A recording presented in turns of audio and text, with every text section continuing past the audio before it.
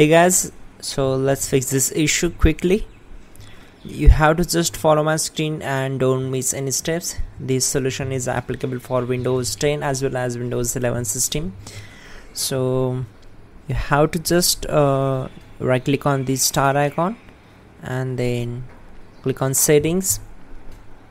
Once we are here, just click on these three lines and go to accessibility. Again, scroll down and click on keyboard section, and you have to just enable this option on screen keyboard. After that, you will get this screen, and for now you have to go to search bar and type your control panel and then click here to open it. Once you are here, you have to set the view by category as a small icons, and then on the screen we need to click on keyboards. Once we are here, you have to change these repeat delay up to this one and set this maximum. Click on apply and then OK.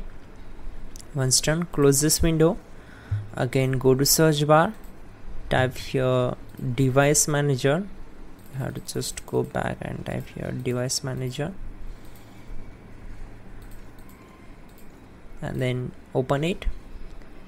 Now expand the keyboards, and for the particular device, right click on it and select properties, and here you have to select the drivers tab and go to the update driver.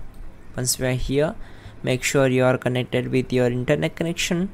Then select the search automatically for drivers, and the base drivers will be installed automatically. Now close this window, close all windows one by one, and you have to just restart the system.